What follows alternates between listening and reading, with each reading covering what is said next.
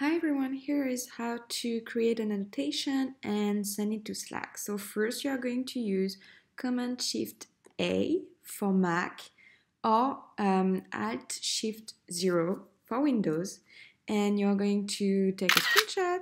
Now you can annotate with using squares, using arrows and text. When you're done annotating, you can share it directly in any of the apps you are using to work.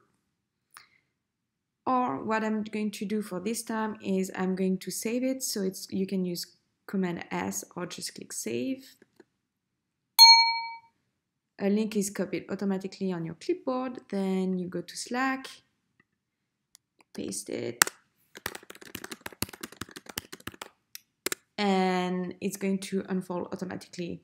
That way, anyone you work with in Slack, coworkers, contractors, can see right away your annotation.